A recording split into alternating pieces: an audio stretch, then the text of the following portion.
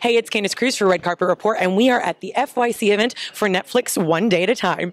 Good. Congrats on a season 3. That's incredible. Thank you. Yeah.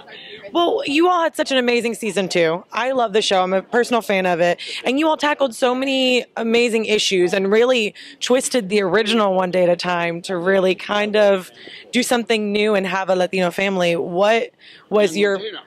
Exact and Latina, yes, Latinx. We can do either or of whatever you would like.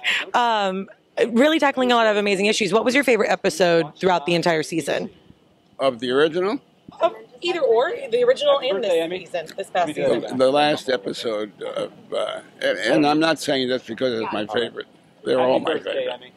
That's the way I live. I love them all. But the last one with Rita Moreno, concerned about her passing, was she didn't. Well, spoiler alert, just in case you didn't know. But yes. Yeah.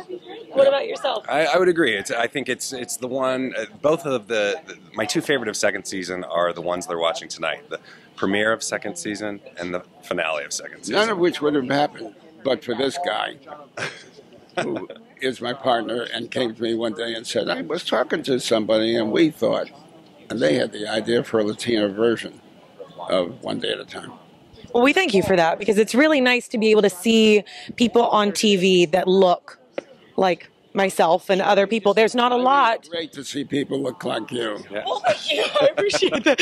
But the camera the other way. But it is nice because it is such a need right now in the time and the climate to have such a diverse cast. Right. Yeah, and especially with season 2, what can we look forward to in season 3? Because season 2 is really tackling a lot of heavy issues that are going on politically. Look forward to a lot more of Rita Moreno, who is right back there. Oh, And a lot more Justina Machado. yes. Amazing. Yeah. Well, congratulations. And congratulations on the award the other night. Thank you. One of 7 shows to be recognized for socially activated and charged shows. Am I correct? Yeah, you're correct. And it was an honor. An honor to be in that room and amongst those other shows was great. Well, congrats and enjoy tonight. It was an honor meeting both of you guys. You too. Thank you.